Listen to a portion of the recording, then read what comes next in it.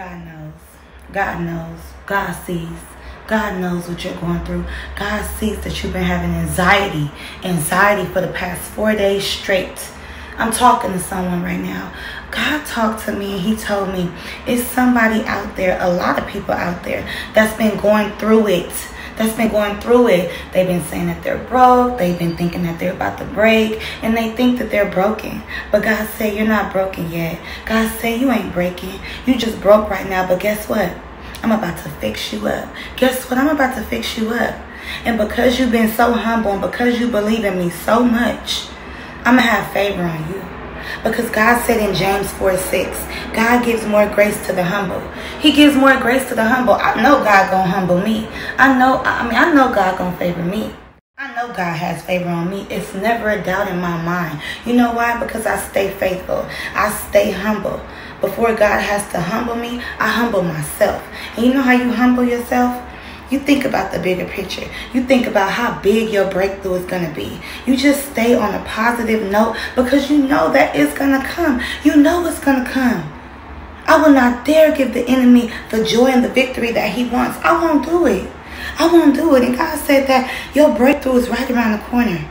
I have it right here. God says that he gives more grace to the humble. He has grace and mercy on the humble. He has favor on the humble.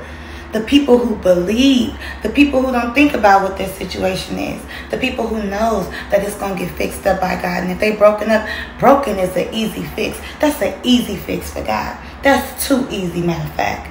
That's super easy. So be smart. But what I want you to do, I want you to identify the pressure. What is the pressure in your life right now? What is the pressure right now that's holding you back, that's giving you depression and anxiety? What's the pressure? Take it away.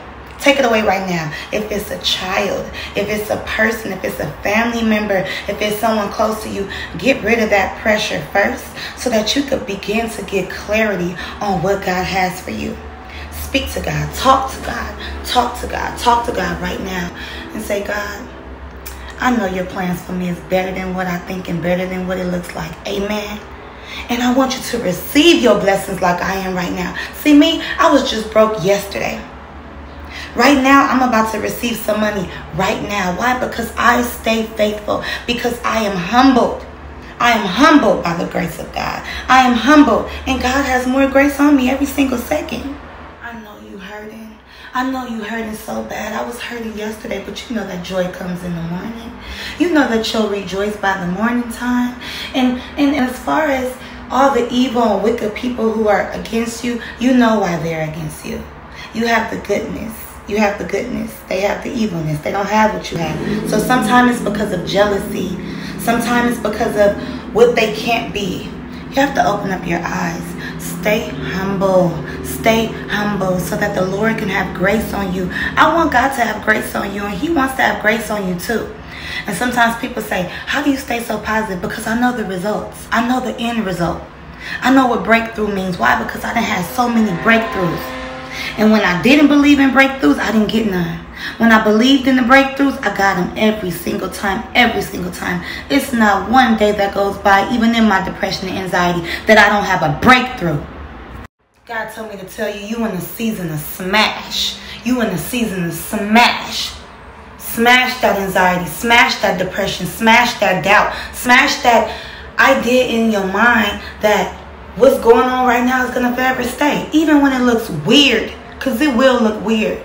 Oh God, this is crazy. It's happening again. What happened last time? This ain't the last time. This ain't the last time. Every time is not the same time. And that's what I had to think. That's what I had to start thinking in my head. However it looks like, of course the enemy comes the same way. He never comes a different way.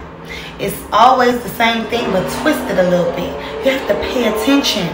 Pay attention to the attacks that comes to you. And just see how the enemy preys on your downfall, preys on your weakness. So if they prey on your weakness, get strong, okay? Smash, smash. So that crazy, crazy, crazy anxiety. Crazy, crazy, crazy, crazy, crazy. That crazy anxiety that you have, it'll be gone. It'll be gone the minute you focus on God and the blessings that he has for you.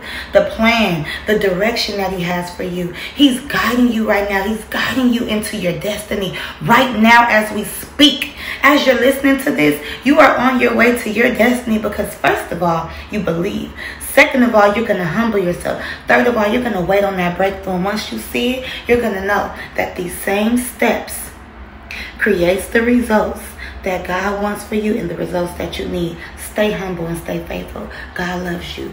Don't forget it. I love you too.